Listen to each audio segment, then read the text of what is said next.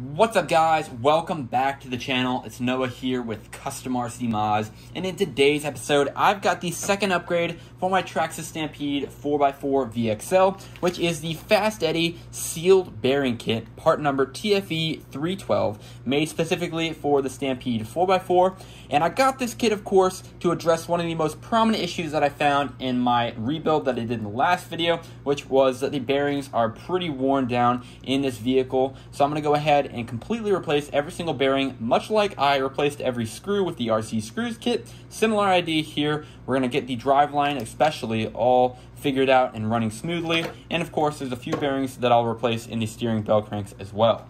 Other than that, I'm just going to go ahead and run through the places where we'll find these bearings that I need to go ahead and replace, and then I'm just going to get to it. There's not really too much to say here other than I'm just going to take this car apart, take all the old bearings out, put the new ones in, and that's just going to be that. So we're going to find bearings in all the hub carriers, in each of the four tires, of course, here, so on the four corners, of course, in the front and rear diff housings, as well as the motor plate right here, which is going to be the main one that definitely needs replacement. Of course, you're going to need them up in the steering bell cranks as well, but other than that, that's pretty much it for this vehicle. It's really not too complicated. However, it's just going to be a little bit time consuming, as most of these large rebuild projects are, but hopefully the end result will be worth it.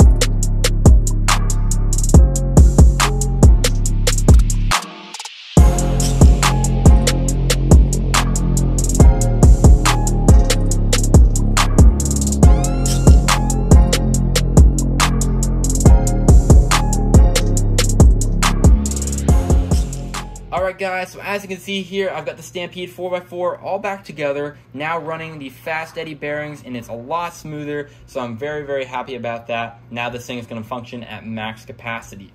One thing I do want to note is that these bearings, although they are nice quality aftermarket units, aren't going to be much of an upgrade over these stock ones, especially if yours are functioning well. So I would wait to do this swap until you have completely shot bearings. The main advantage of getting this bearing kit is that it's a very organized and cost-effective way of completely replacing the bearings on your vehicle. So I'd highly recommend these, especially for the cost and of course the time it saves you from sorting out all the part numbers that you'll need for these certain sizes of bearings individually from Traxxas themselves. Another nice thing about this, especially for the Stampede 4x4 in particular, is that it really only took me about half an hour to get this swap done.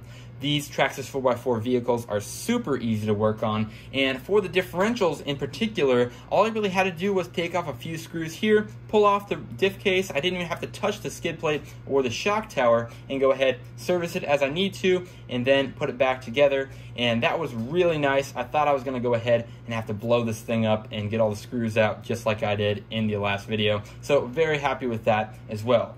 Overall, I'm really excited to see this thing functioning again at max capacity. It's going to be a lot of fun, and hopefully it's going to put a lot less load in the motor and of course the rest of the drivetrain now that I have good, brand new smooth bearings on there. So yeah, I'll have the link to the Fast Eddy bearing kits down in the description below. You can go ahead and check one out and get it for your vehicle. And of course, that's going to wrap it up for the video. Thanks for watching as always. Leave a comment. Please subscribe if you don't mind. That really helps me out to show your support. And I'll catch you guys in the next one.